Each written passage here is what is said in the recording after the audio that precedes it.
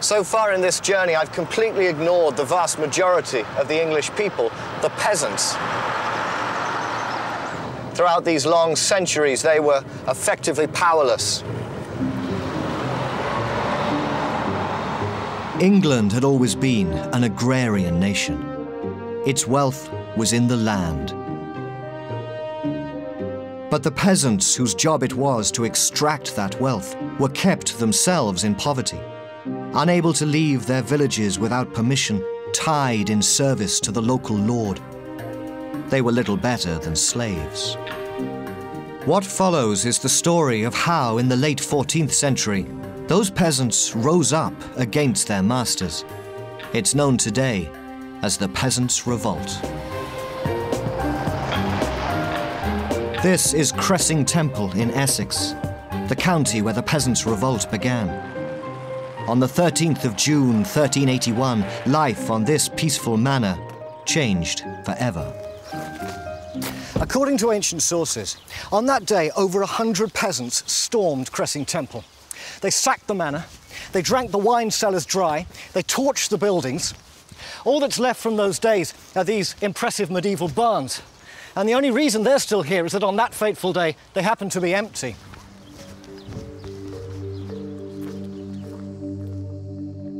These were tithe barns, where peasants came to pay taxes to the local lord.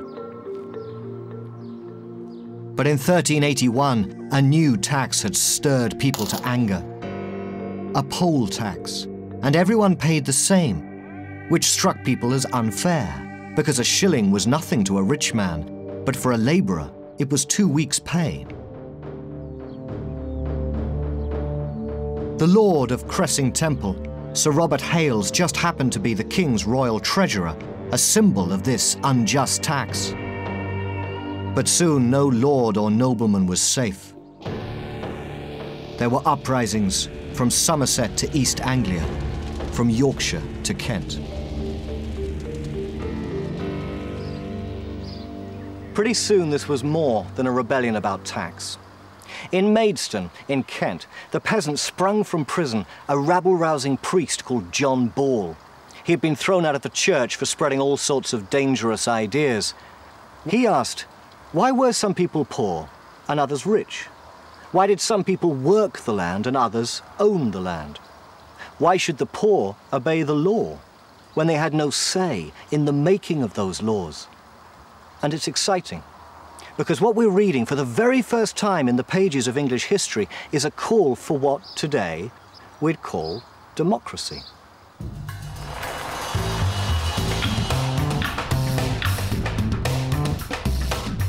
Why, in the late 14th century, did the peasants for the first time question their own powerlessness? The answer's simple. From 1350, a dreadful plague had swept the nation. Half the population had lost their lives, rich and poor alike. It seemed like a sign from God. We're all equal in the face of death. But also, with the population halved, there were fewer peasants to work the rich men's lands, which meant those that survived could demand a better wage. So now the peasants were calling the shots. And when the powers that be stung them with an unjust tax, they weren't taking it. The peasants from Cressing Temple joined a rebel army marching on London. 50,000 strong, they camped south of the River Thames. And there, they waited for the king to respond to their demands. The king at the time, Richard II, was just a boy. He was only 14 years old. And he was holed up there in the Tower, which back then was a royal palace as well as a prison. And he decided he had no choice but to confront the rebels, to go to Blackheath to see what they wanted. And so he took the royal barge and he headed downriver towards the peasant camp.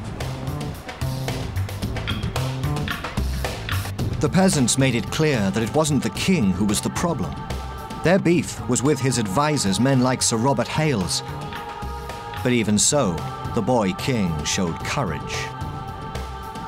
The sight that met their eyes when they reached the peasant camp was scary, to say the least. There were rebels filling the shoreline, and from the barge they could hear the anger in their voices as they called out for the arrest of the king's advisors. And so they chose not to land the barge. They turned, they went back upriver, and the rebels were further infuriated by what they took as a royal snub. What happened next was chaos. The rebels swarmed west. They crossed London Bridge and fell on the City of London. Prisons were thrown open, legal records were burnt. The skyline of London was red with flames.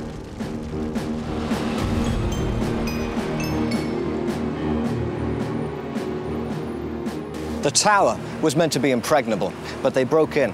Richard wasn't there, but Sir Robert Hales was, and the Archbishop of Canterbury, a man called Sudbury, and they dragged them out, and the crowd executed them both. Apparently they weren't very good at it. It took 8 blows of the axe to chop off Sudbury's head, and then they took the heads and they stuck them on spikes and displayed them on London Bridge, the traditional fate of traitors.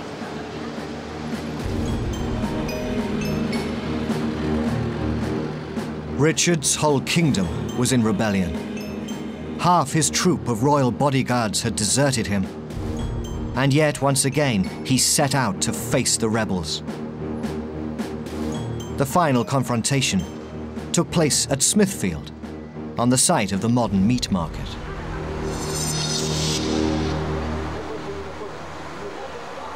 What happened? And it's confusing. There are at least 4 different versions of this story. But it seems that Wat Tyler, who was the peasants' leader, dismounted, and he came over to the king's horse and he took his bridle and he spoke to the king with a complete lack of respect, and he laid out the peasants' demands. What he wanted, he said, was a new Magna Carta, declaring that all men under the king were equal. And what Richard did, and this was extraordinarily brilliant, was he simply agreed with Tyler. He took the wind out of Tyler's sails. He diffused the crowd's anger. And Tyler went back to his horse. And there was a pregnant pause, and no one quite knew what was going to happen next. But then one of the king's men threw out an insult, and Tyler spun back round, and there was a scuffle, there was a fight, and the knife went in. And that was when it could have turned ugly. The crowd might have butchered the king, butchered the king's men. Instead, Richard reclaimed his authority. He seized the moment. He rode over to the crowd and he said, "You shall have no other captain but me." And that was it. The crowd broke up. The crisis was over.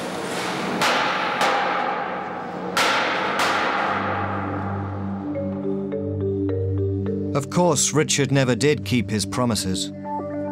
There was to be no Magna Carta for the common people. Instead, he gave orders that the leaders of the rebellion should be caught and strung up on gibbets.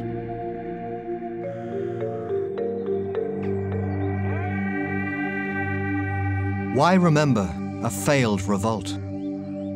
Because in the language of men like John Ball, you glimpse for the first time a dream of democracy, of equality. For that dream to become a reality would take another 500 years.